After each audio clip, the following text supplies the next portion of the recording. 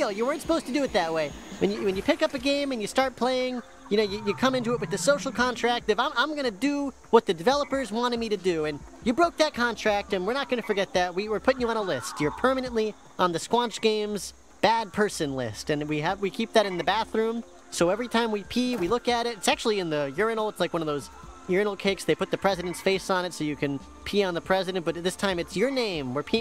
We all pee on your name.